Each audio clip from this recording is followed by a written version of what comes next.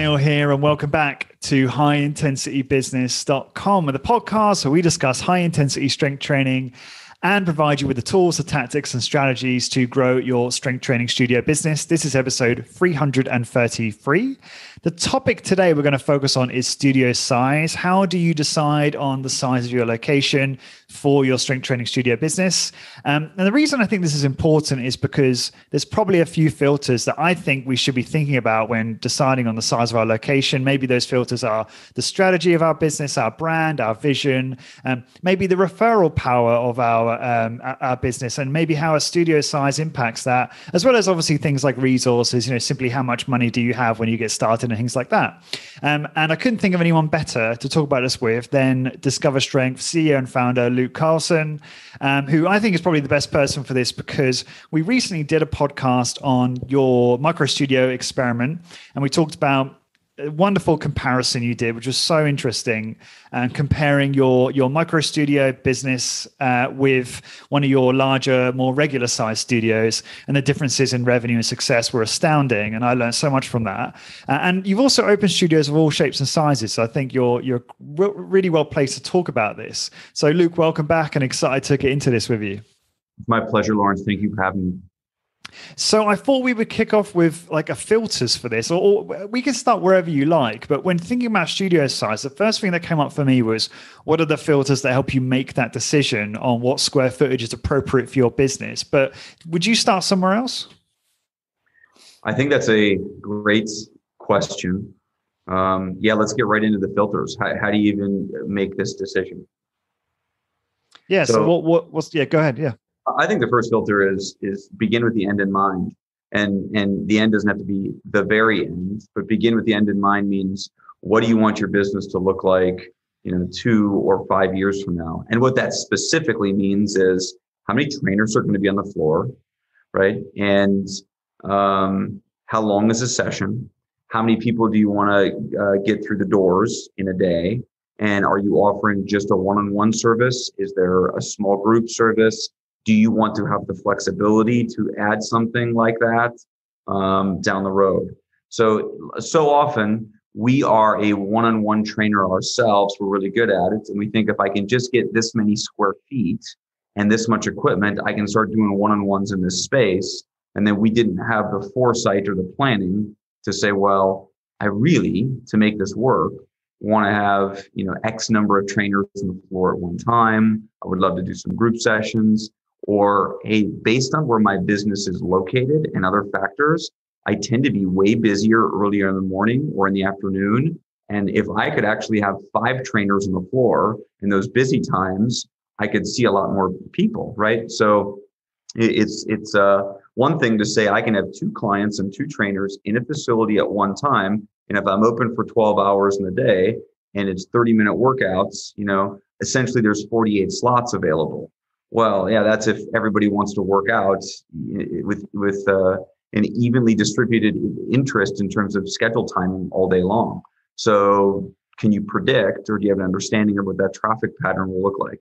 And I think that's different in different markets, and I think it's different in different locations. So the filter I would start with is, well, what am I trying to build? And I don't mean BHAG and what's the purpose of the organization. I mean, what am I trying to build in terms of what's actually on this exercise floor?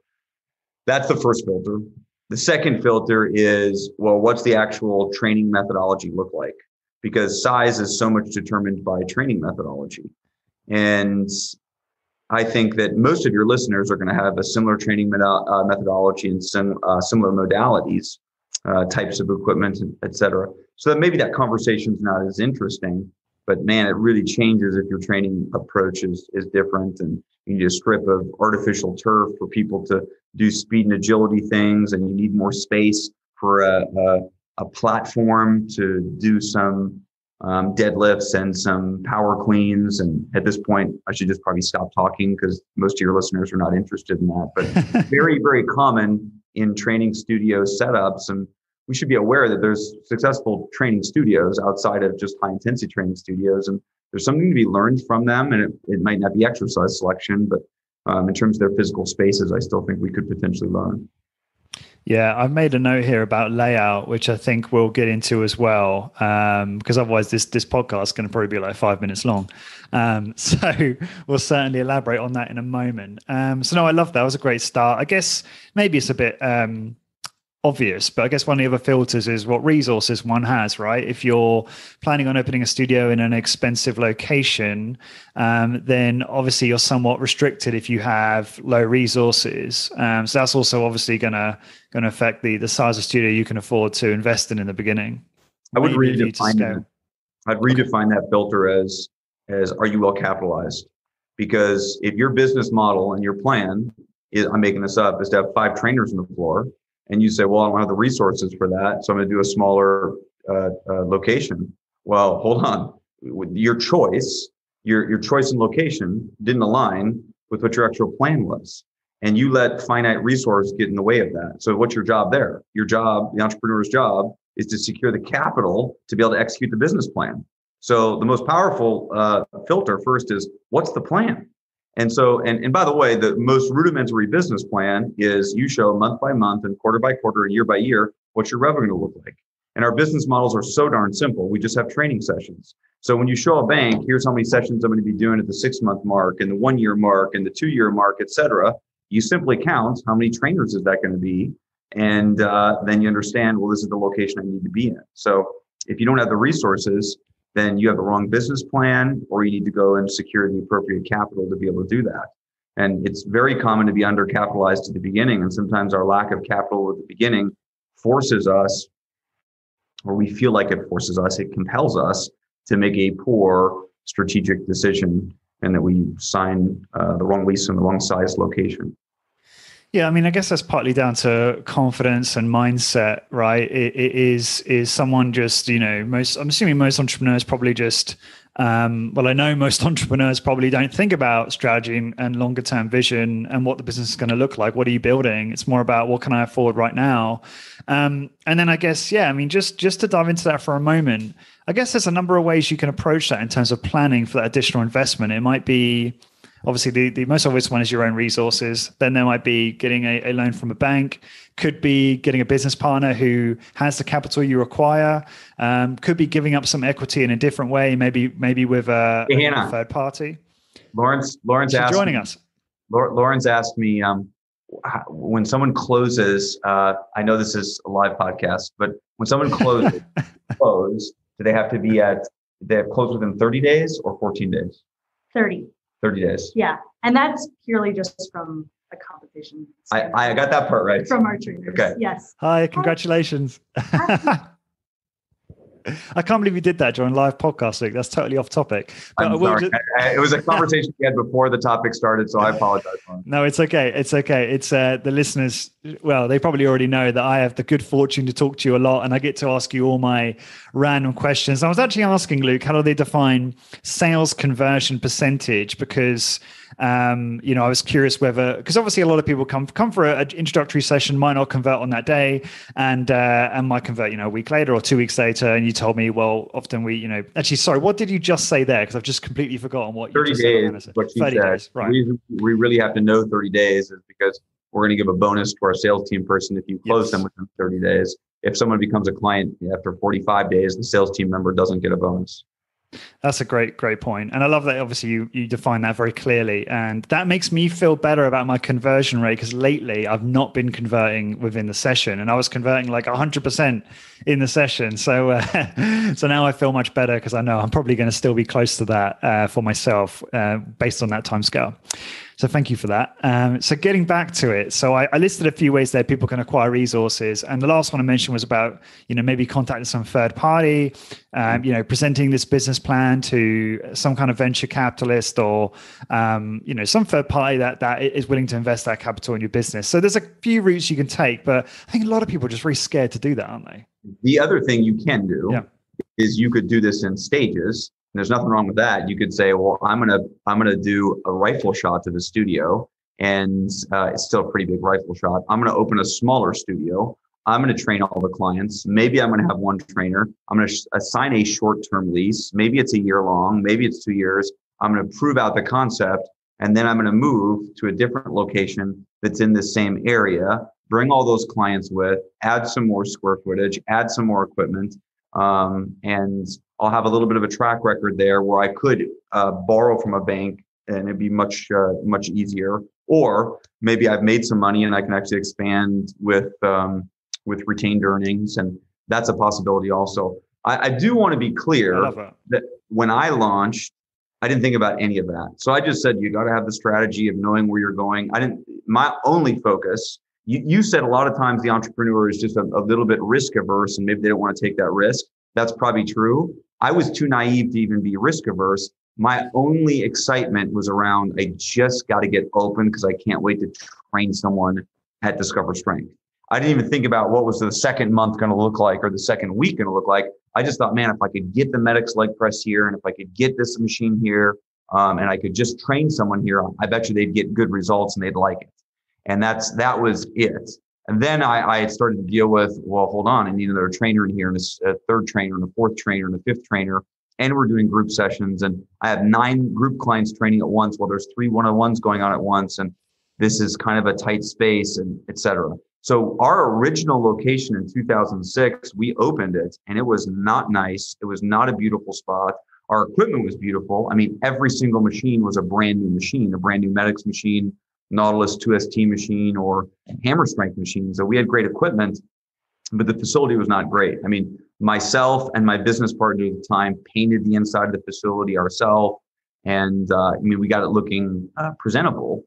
And then we operated from 2006. And by 2010, we moved our location across the parking lot.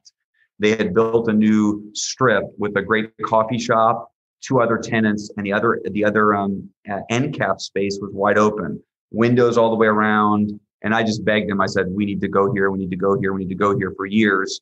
And they kept saying no. Well, they kept also not filling it. And it was the same landlord. They saw what our revenue was like in our current location. And then we built that location out. And to date, that's still our most profitable location, our smallest location, our highest revenue location, our most profitable location, all of that. So can you just remind everyone the revenue for that location, if you don't mind revealing that? Yeah. So let's be really honest here. Pre-pandemic, we were at like $1.62 million in a year. And that's about a little over 1,400 square feet. Exercise floor is, about 700 square feet. 700 square feet, everyone. That's crazy. Yeah, go on. And now this year, so this is our first kind of full year post-pandemic. We just reviewed financials yesterday. So I should have a more accurate answer here. It's probably going to be about 1.2 million in revenue. And it's definitely lost revenue, not due to the pandemic, just due to that we've opened up a couple other locations that it's more convenient for our customer to go there. So side note, one of the metrics for us that's important is same store growth, right? Our revenue keeps going up, but if you open up more and more locations and your revenue goes up, is your revenue divided out by the number of locations you have actually going up? Because that definitely matters, right? Are you just shifting clients from one location to another? So that location will still be well over $1 million. It's not going to be $1.6 million. Yeah, still so impressive. And I love hearing you talk about that because I just think it's so inspiring. Well, I know it's very inspiring to me and a lot of the listeners. And something I wanted to touch on, I don't know whether you agree with this, Luke, but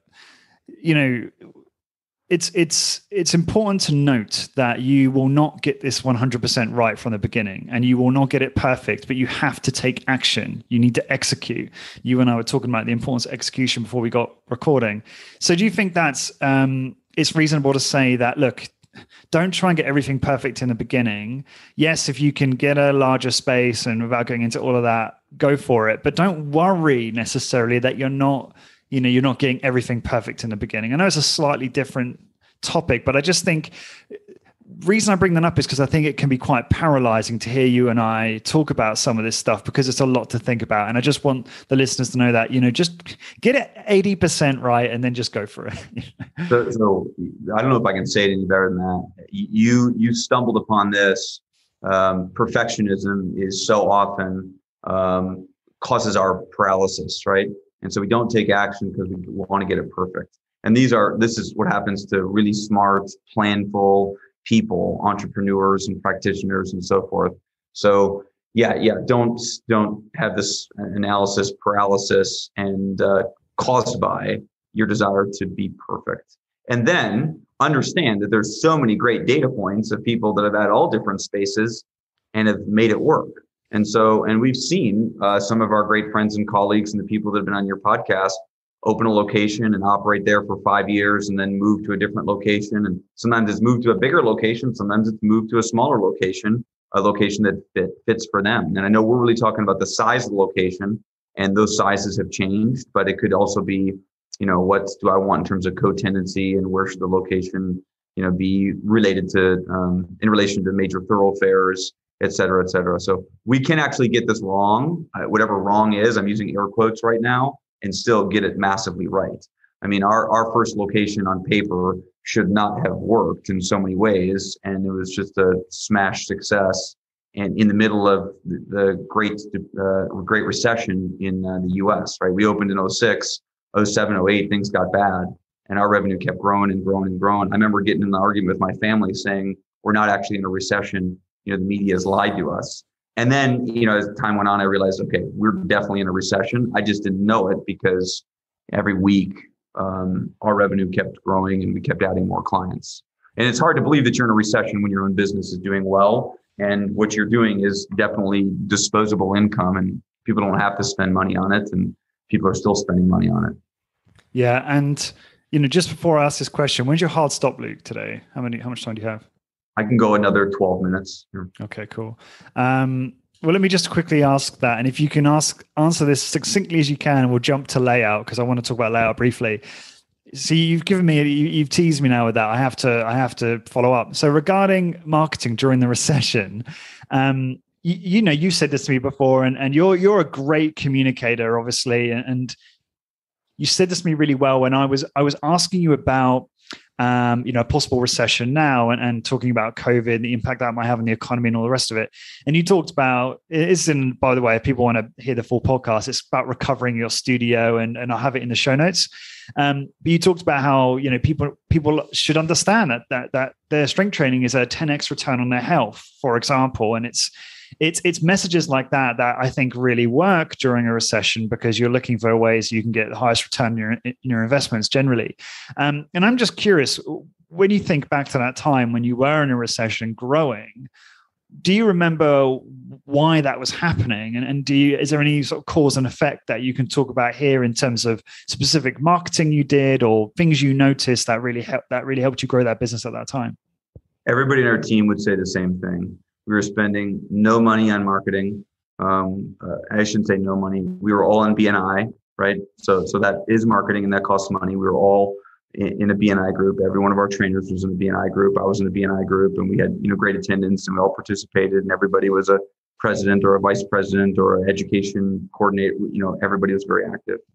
But beyond that, if you ask our team, we just talked about how do we improve the client experience nonstop. I mean, to the point where it's like, hey, we got to spend more time role playing handshakes and our professional greeting. We got to spend more time talking about what the transition looks like on a turnaround of a leg press. So that's what we always thought is the better rep quality we had, the better positive and constructive feedback we gave, the better our teaching and coaching was, the faster we were going to grow. So we spent I like to sometimes go back to meeting agendas from 08 and 09. And that's what the meeting agenda was nonstop. It was just all of those things. And we did it every week. And we just talked about, where are we weak? Where can we get stronger? What do we need to do better?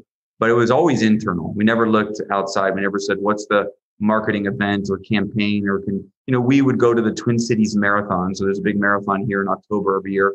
We'd go to that expo and have a booth and spend money on the booth. And we got a total of, I'm giving a goose egg sign, 0 clients out of 7 years of going to that booth.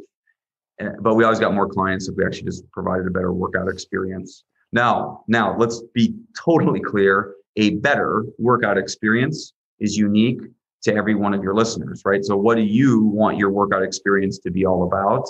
And then just make sure that that's actually happening in your facilities. When we stray away from what we call our 6 first principles, our business suffers, right? If we're really executing on the 6 principles, if we're pouring ourselves into the 6 first principles, then our business grows. And that's been the same in 2021. It's been the same in 2007 and 2008. Yeah, thank you for that. It's always so interesting. And why am I not surprised that it was all about the workout and the client experience? Yeah. You say it's interesting, but it's also probably perceived as the most boring answer of all. I don't know. I like it. I like simple. Or whatever. So, side note, before our podcast started, we just said that we had the best month in company history in July, highest revenue, most profit across all of our locations. And we were really excited about that. We just covered it on Wednesday. We're recording this on a Friday. And we also look at our marketing spend as a percentage of revenue. We've never spent less money on marketing than we are right now. And so we're still spending money on marketing. We just are starting to understand what actually produces a return and then not spending a single dollar. And so that allows our revenue to grow and outpace the marketing that we're spending. So the percentage of revenue that's going to marketing is seemingly consistently shrinking. Yeah. No, that's, again, super interesting. And I actually do find that quite exciting. So we've got obviously a couple minutes. I just want to talk about layout for a moment, because obviously this is really important, right? In terms of how you lay your studio out, the different compartments, whether you've got an office and bathroom and concierge desk, and then you've got the workout area. And design interior is another thing as well. How does the space look? What's the ceiling like? Is it a low ceiling, high ceiling, windows, etc.? So do you want to just give maybe, I don't know, 2 or 3 things that you think are really important when considering layout?